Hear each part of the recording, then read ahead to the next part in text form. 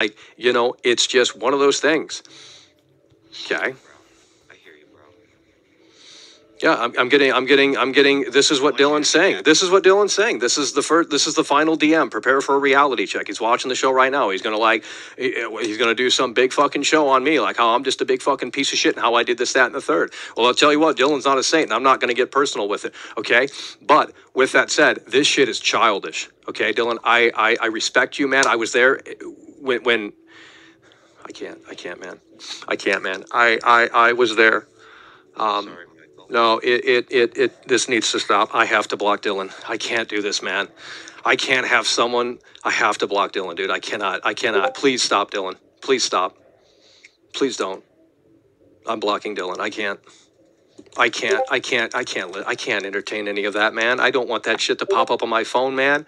I was there for Dylan during something just so fucking tragic, man.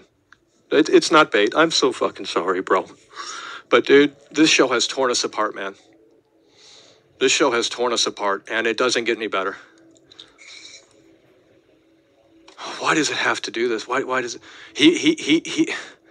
Are you able to mute notifications and just No, delete them? I've just blocked him. I can't look at that stuff, man. I can't. Something